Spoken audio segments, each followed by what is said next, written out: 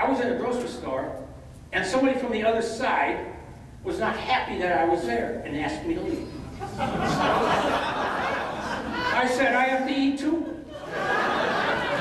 And then I thought, America? This is America? Yeah. And then, not too long ago, I was at a coffee shop. I wanted to talk to the owner. And the owner says, we can't talk in here.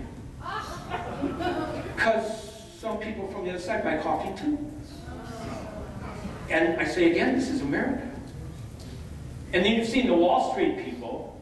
They're out here. I know my friend here, John, he won't care if I pick on him, right, John? John, my friend John, Dan, everybody's friend, has his own business, so he's wealthy, right, John? Because he has his own business.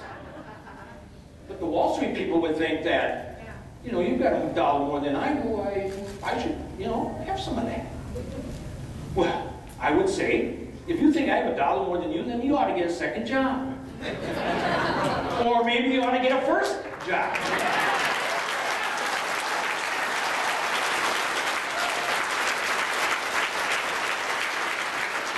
Because this is the land of opportunity. And did you hear what's happening in North Dakota? My gosh, it's boom town, it's boom city, North Dakota. There's a sign, if you go into McDonald's out there, that they apologize. This is what I heard, I wasn't there. They apologize for the slow service.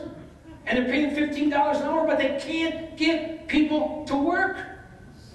Okay, Wall Streeters, there you go. Opportunity. Go to work. That's America. That's the United States of America. So, we look at Washington, and who's going to stand up? Mark Newman will stand up. Ray Bowen will stand up. How do you like our Congressman Paul Ryan? He'll stand up. Yeah.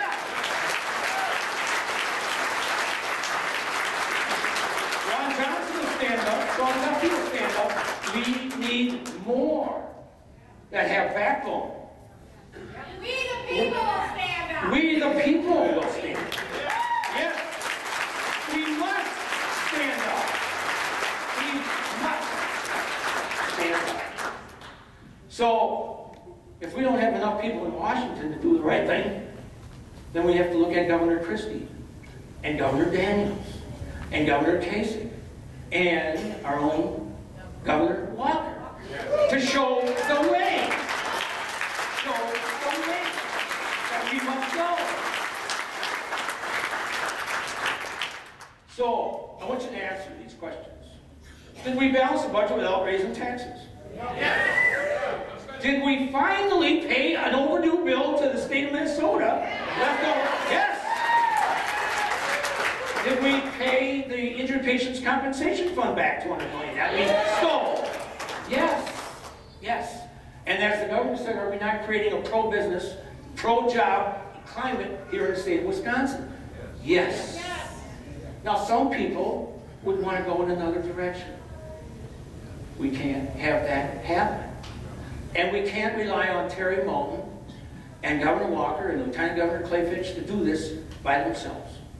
Now, I know I'm singing to the choir, but the choir has to get bigger. We need more members, and that's where you come in. So I will close with this. I believe it was 1980 when Governor Reagan, I think it was Kennedy at the time, speaking about the financial mess from the Carter administration, he said, this is the questions he asked. If we don't address it now, when? And if we don't do it, who's going to do it? Is that right? So, ladies and gentlemen, as you know, it is us. We must do it, and we must do it now.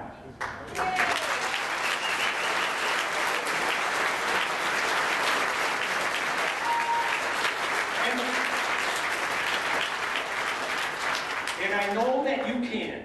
I'm going to close with one quick story. But there's Senator Coleman. How are you, Senator?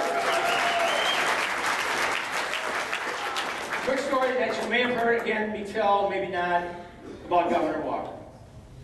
Some of you may know that I have my own business. It's a retail business. We sell baseball tickets. Come on down. But it was a day in February, after this thing all broke, that the baseball team was brought into this whole thing. And I was concerned. And I was due to be in Madison at like 10 o'clock that morning. And I said, I called my leader, Scott Fitzgerald, and I said, I'm going to be a little late. I have to have a family meeting.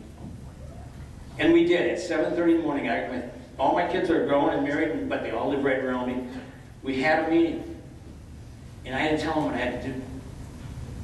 And they knew there were going to be ramifications. And there were a lot of tears. But I knew what I had to do.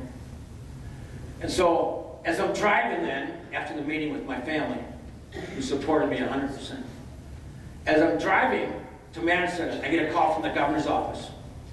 He says, she says, Senator Kapanke, the governor would like to meet you when you get here. I said, oh darn. I thought maybe my leader had told the governor that, you know, Kapanke, blah, blah, blah, is having some issues with his business and this vote and all this stuff.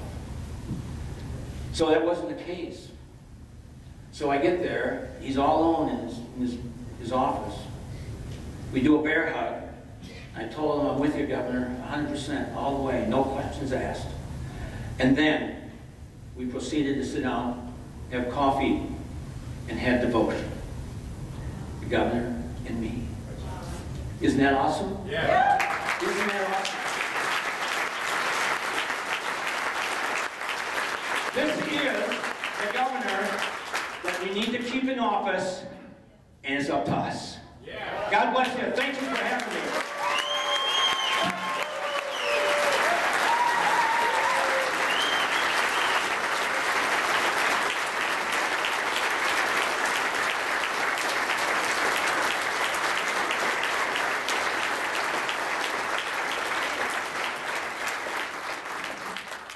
I know why Walker gave him a bear hug. Best bear hug in the state right now.